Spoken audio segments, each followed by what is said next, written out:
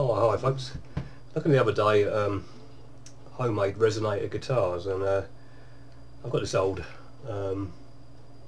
what's a little 6-string 3/4 size acoustic. And what I'm thinking of doing is actually turning it into a resonator. So when I've got this far, I've actually taken the bridge out and I started marking it up to where I want the sound well to go into.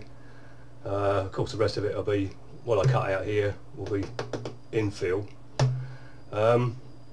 Couldn't think at the time. I mean, I looked around. I mean, you know, an aluminium cone is, well, is right at my price range. So I was messing around. Just looked at some shops up in my local town and came across a stainless steel mixing bowl, which is 99p. I've cut that down, so it's about 8.5 inches wide, but it's got quite a lot of movement in the top, so I'm thinking that might make a good resonator, you know, make a good cone. So I'm going to use that as the cone itself. So that was sort of 99p. The top, again, I think for the cover I'm going to cut this down. This was a stainless steel tray. This was about £1 from a pound shop. So I'm going to cut that down so it just covers, and I'm going to drill the holes, obviously drill holes in it to let the sound out. So that's that. My sound well really is, I'm not too happy with that at the moment, but I've got that far with it because I couldn't find one piece of wood to cut it out to, so I'm using bits and pieces. But I think once that's all glued together, that will sit down inside the guitar. The only thing I'm going to have to cut the back out of the guitar to actually get this in and then strengthen it all up again. So anyway, so that's my start of it anyway. So I'll keep adding to it, and we'll go along with it as we see what's going on. Anyway, right, okay. Right, following on, so we've got to the next stage now. We managed to cut the hole out now for the sound well. Obviously this will be covered by a steel plate anyway afterwards. Rather than take the back off completely, I didn't want to sort of take any of the strength away from the back, so what I've done, I've cut a big hole in the back so I can actually put the sound well over this and glue it all together, clamp it all together, and then of course after all that's dry and it's strengthened up, I can put the piece I took out, that can go back in and that can be filled, sanded up, and because I'm going to take it all back down to base wood anyway. So I've got that far with it now. So tomorrow I'm going to try and make the sound well up. I'm not happy with the one I've already made, so I'm going to try that again, have a little bit of timber, and that's it. So we'll carry on with it tomorrow, but that's as far as I've got.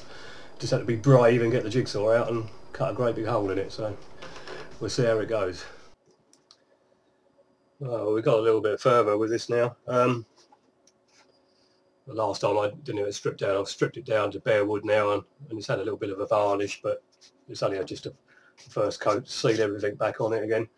You can see there, sound well, that's in now, and the cone and the biscuit, although that's fixed, I need to move that about to get the right position for it when it's strung anyway. So they won't be in that place, but they're just holding it together at the moment. So that's all in. Like I say, it's still got the hole in the back there, which will be filled in eventually. I'll put the back on when I've got it all together. So that's as far as we've got with it at the moment. I've cut the 2 F holes in now. What else? It's covered on the neck as well. I'm not too sure if this soundboard, this fretboard's a good quality hardwood. It doesn't look any different to the timber that the guitar was made out of. And there is a bit of a bow in the neck as well, but I can't really do anything about that. Anyway, I've got that far. The cover plate will go over there. You can see that there. Yeah. So that's the cover plate will be fixed on there afterwards. The only thing I've got to make up now really is a tailpiece, which I'm going to make out of a little bit of mahogany.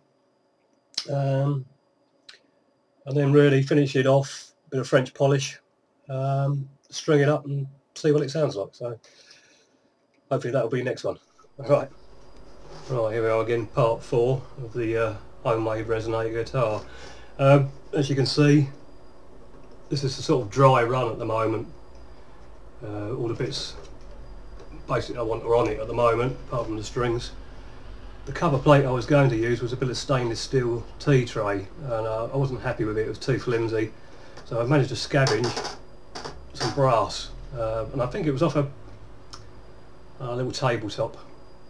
It's spun brass as well, so it actually looks quite nice. But there is actually, I don't know if you can see on there whether it's going to do it justice, but there's some engraving on the plate, which looks quite nice. It looks like Japanese engraving. The tailpiece I was going to use was too flimsy, so I've scavenged a bit off an old electric guitar. These are bits I've had laying around for a few years. I've got some pickup here. I've got pickup in off a electric. I'm just going to have a volume control, no tone pot. I have strung it, and it's not very loud at the moment, which is why I thought, well, I'll put the pickup in, but then really it's going to just turn it into an electric guitar, isn't it? So we'll hopefully, once it's all together and this will all come off, and it'll be obviously French polished again and finished off. The frets are now on. I've got to dress some of the frets because I've got a few issues with some of the frets that were a bit too high. But hopefully, I have strung it and there was no bow in the neck, so it should stay together. So next time, it should all be wired up and ready to play.